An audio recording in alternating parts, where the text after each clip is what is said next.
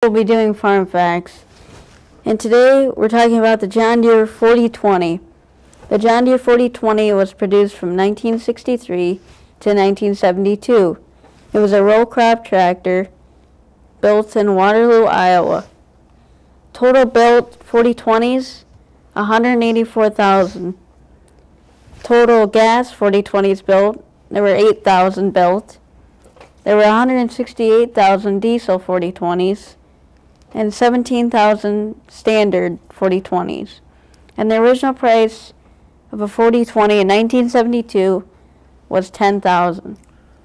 The John Deere 4020 came with a 6.6-liter 6-cylinder diesel engine, a 5.6-liter 6-cylinder gasoline engine, and a 5.9-liter 6-cylinder LP gas motor.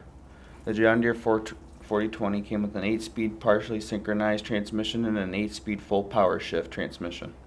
And it was drawbar tested 83 horsepower and PTO tested 95 horsepower.